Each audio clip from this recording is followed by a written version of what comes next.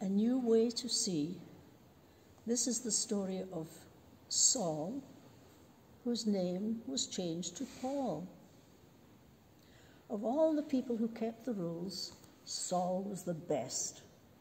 I'm good at being good, he'd tell you.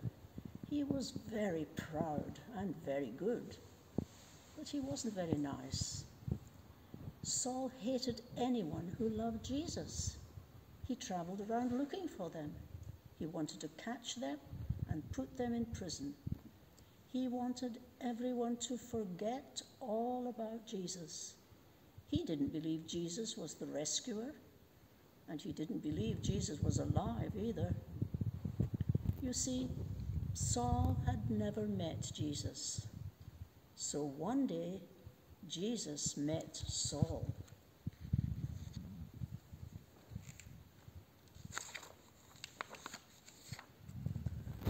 Saul was on his way to Damascus when suddenly a dazzling light flashed like lightning. It was brighter than the sun. It was too bright. Saul shielded his eyes and fell to the ground. He heard a loud voice. It was too loud. It gave Saul a headache. "Saul, Saul," said the loud voice, "why are you fighting me?" "Lord," Saul answered, "who are you?" "I am Jesus," said the voice. "When you hurt my friends, you are hurting me too." Saul's whole body trembled. "Go to the city," Jesus said. "I'll tell you what to do." When Saul opened his eyes, he couldn't see. His helpers had to hold his hand and lead him like a little child. Saul was blind for 3 whole days, and yet it was as if he was seeing for the very first time. Meanwhile, there was a man called Ananias who loved Jesus. Jesus came to him in a dream. "Go to Saul and pray for him, and I will make him see again." Ananias knew all about Saul and how he hated Jesus' followers. "Lord, he has come to hurt us." But Jesus told Ananias, "Saul is the one I've chosen to tell the whole world who I am." So Ananias went to Saul. "Brother Saul," Ananias said, "it was Jesus you met on the road." And Ananias prayed for Saul.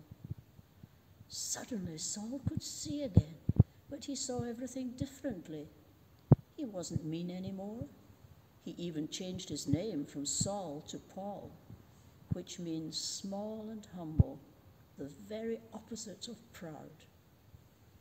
And do you know what Ananias' name means? Ananias means the Lord is full of grace. Grace is just another word for gift, which is funny, because that's just what Paul's message was all about from then on. It's not about keeping rules, Paul told people. You don't have to be good at being good for God to love you.